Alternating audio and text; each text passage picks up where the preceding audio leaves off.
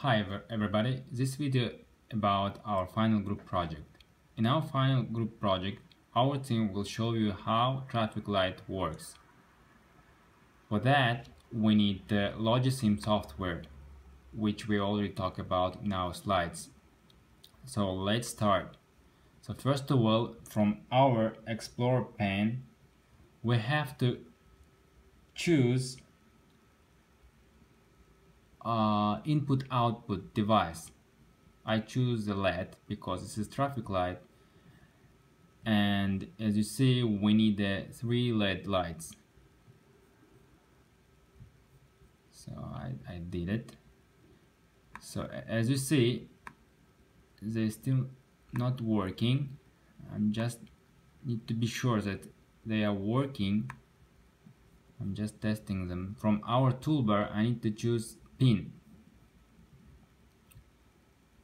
I did it, and choose the finger to see it works. You see all colors are red. You can adjust the colors using your attribute table.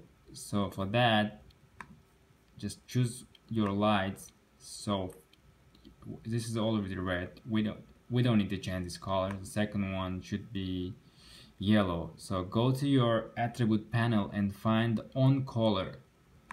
Go to on color and choose your color. It's gonna be yellow for our traffic light. Yeah, you see it changed. So next we have to change the last one for the green one. So it's a green. It's good. You see our traffic lights now are ready. So I'm gonna delete these wires. We don't need these wires anymore. I deleted. So to connect them together, we need the splitter. You can find splitter in your Explorer pane from wiring folders. Here we go.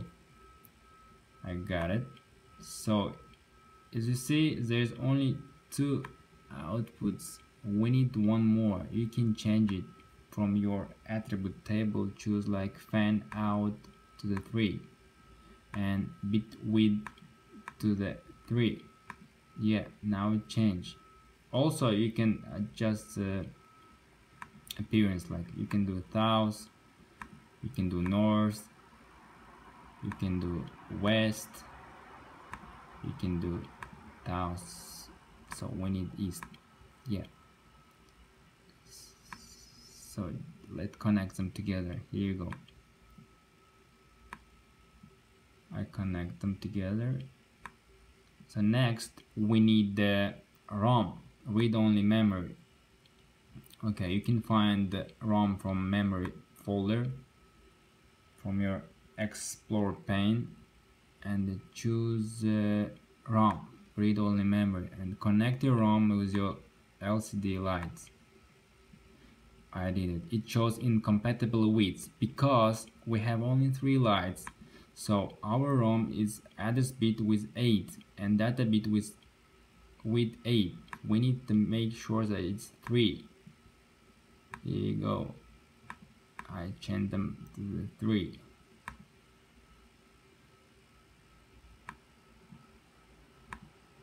Yeah, now it's good. So next, let's move this little bit back. Next, we need the counter to count our moves. So I'm gonna put counter here and connect your counter with your ROM. It also shows incompatible widths because also you need to change data bits into 3. I change, and automatically maximum value changed to the 7. So this is all good. And now we need the clock. Clock you can find in the, I guess, in the wiring. Yeah, in wiring folder from your Explorer pane. So choose the clock and connect your clock with your counter. Where is this is incompatible. Delete this wire, just move a little bit down and connect with the bottom dots. You have to connect one more time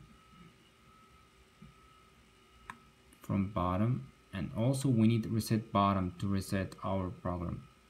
So reset bottom should be in input outputs folder. Here you go. So connect your reset bottom with your counter. If you see the green line, it means connection successful. Also black one. To make them work, just go to the simulate, very bottom of your computer, and you can do tick once, simulation enable, simulation reset simulation, simulation enable.